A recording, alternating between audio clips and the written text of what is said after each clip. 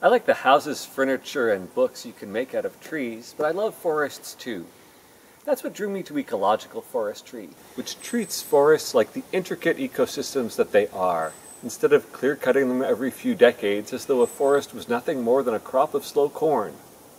It also connected me with my co-author Kirk Hansen, who's been a steward of forests all his life and a teacher to hundreds of forest landowners in Oregon and Washington. I grew up on my family's land in Minnesota, where my parents taught me a forest management ethic steeped in Elda Leopold's school of conservation that if you take care of the land will take care of you. For the past 30 years, I've had the opportunity to put that philosophy into practice on my own land here in Washington, and I've poured that experience into this book that I've co-authored with Seth.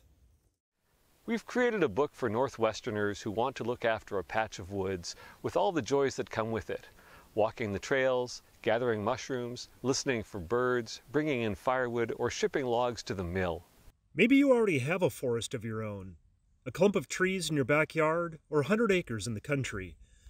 This book will help you understand what's going on in your forest and how to attract more wildlife, prevent your roads from washing out, keep trees from getting too crowded, reduce fire risk, and help your forest be more resilient to climate change.